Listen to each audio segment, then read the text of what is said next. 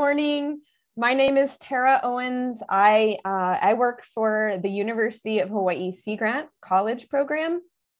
And my program is actually based at UH Manoa on Oahu, but I'm based here on Maui. So thank you for having me today. I'm humbled to be in a session with all these other dedicated conservation practitioners. I'm going to tell you a little bit more about what it means to be extension faculty. I'm extension faculty with the University of Hawaii Sea Grant program, and what that means and some of the activities we're involved in. So on the screen here, you're going to see a picture of myself on the left-hand side and my coworker, Wes Kryle, on the right-hand side. We both serve here on Maui, but there are a handful of us throughout the state in similar roles on the different islands. And there's a nationwide network of 34 programs like ours in coastal and Great Lakes states. There's going to be so much I leave out today, so please feel free to reach out afterwards or later to ask questions anytime. Okay, but first, a question to you students. I think you're on mute, but anyway, you can shout it out in your classroom. Looking at the two images here, right and left, which future would you choose for Maui, right or left? Okay, you're unmuted now. Right and left. They say right. Good job. Yay. Of course you would choose the right one. No pun intended. The right one on the right-hand side, where you see a nice, beautiful natural beach that's buffering from coastal erosion and high waves. That seems like an easy choice, right? But decisions of the past have had mixed results, leading to both good outcomes and detrimental outcomes around our island.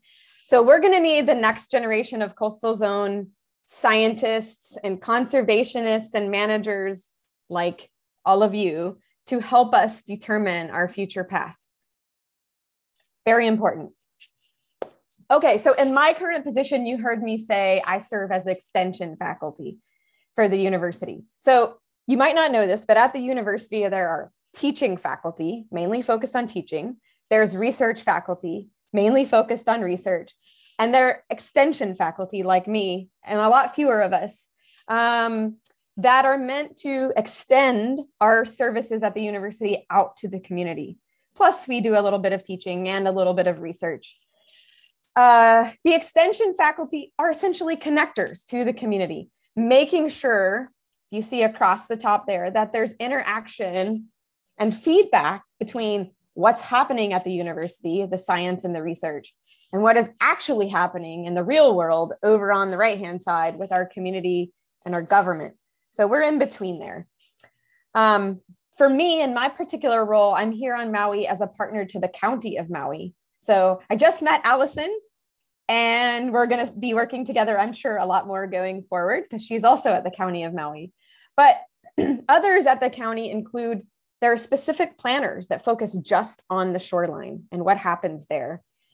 And they have to make decisions on very complex challenges that have environmental, social, economic, and legal implications. So we try to work together and with the community on all kinds of issues related to sea level rise, coastal erosion, coastal hazards, and make sure that science is integrated into the decision-making process. It works better sometimes than others. Okay, so I just want to highlight some of our activities to show you how this works. Over the last several years, one of my program's main focus areas has been climate resilience with an initial emphasis on sea level rise. So we've worked with many partner organizations to support the development of cutting edge science-based information about exposure to sea level rise, to support planning at state level, regional level, and down at the site-specific level too. This kind of information didn't even exist a few years ago, so it's a major breakthrough.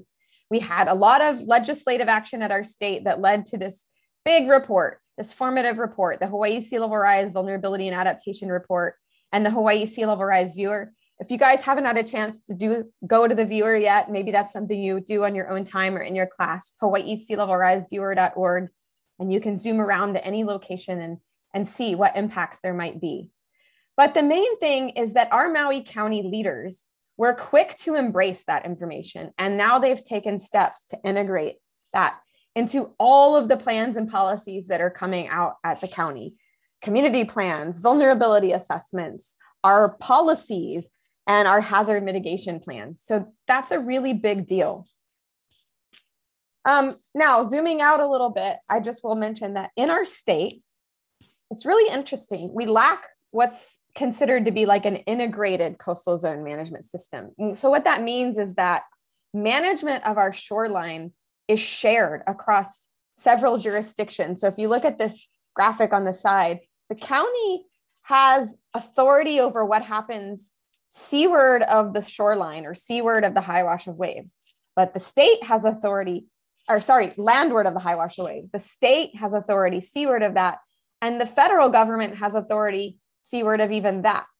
And so what that means is it's a complex system that requires a lot of coordination. And that's also one of my roles, to help coordinate and to make sure that state, county, federal agencies are coordinated. And again, that science is part of permitting and planning decisions. You see over here on the right is a big pile of environmental assessments and permit applications that we have to work with all the time. And you may have seen coastal erosion is a widespread issue on Maui and worsening. There are several areas where there are now critical impacts to both the built environment and the natural environment. So these are just some images around Maui on all our shorelines, North, West Maui, South Maui.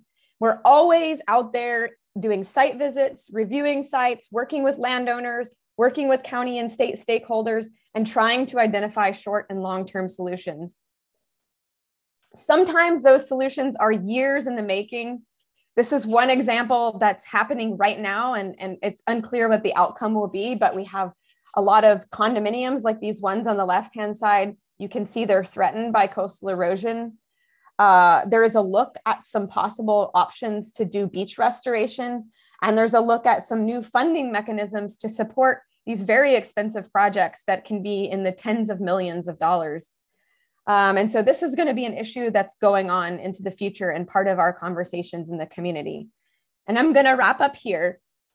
You saw that really serious issue on the last slide where condos are threatened, but our roads are threatened, homes are threatened, lots of infrastructure threatened.